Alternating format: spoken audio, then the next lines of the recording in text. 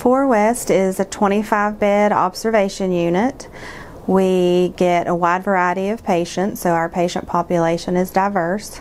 We get cardiac patients, med-surg patients, pulmonary, post-operative, so we do get a lot of everything.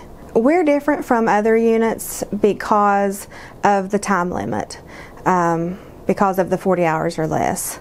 Every morning, our manager comes in, and night shift and day shift staff, we huddle in the mornings, go over if there's anything pertinent for that day or any updates to the computer system, anything that she feels is important for us to know at that point.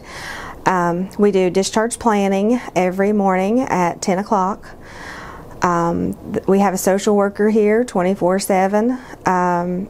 They also participate in the discharge planning, as well as the manager and the clinical coordinator. That's where we try to see what the plans are for the patients, what the barriers are for discharge, so we can try to facilitate, getting them out of here in a timely fashion and not keeping them any longer than what is necessary. I think 4 West would be an awesome unit to work on for a new grad, because of the patient population is so widely varied.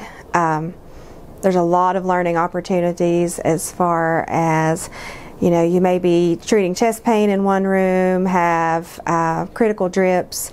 The next room you may assist with a bedside procedure such as a thoracentesis, an IND with surgery.